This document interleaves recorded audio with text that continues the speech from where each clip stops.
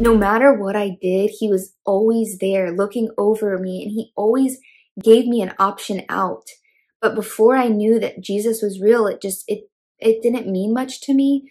But then after my baptism, it's not like everything is just better. It's not like all my struggles go away. And I really struggled with like, okay, how can I give up this old lifestyle? How do I fight these temptations? How do I stay sexually pure?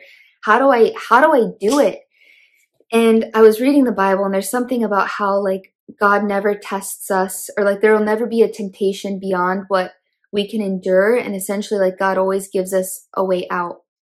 And so whenever I would feel a temptation, I would literally like have this visual of these voices, of a demonic voice telling me the temptation, and then of how I respond to it in the name of Jesus. Like, no, like I'm not doing that. I don't have to do that. I'm free from that.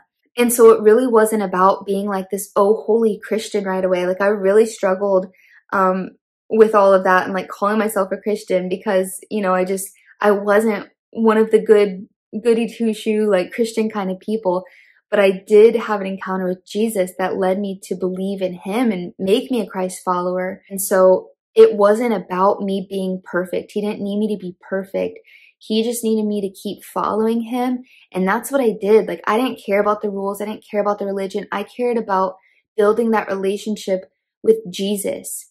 And in growing closer to Jesus and in reading his word and in being close to his people and in his church, my ways just naturally began to change because I began to see that there was something better. There was something better for me, and that I wasn't like settling for anything less than what God has for you. I began to see it as literally settling for dumpster trash when God has prepared this whole beautiful feast for you.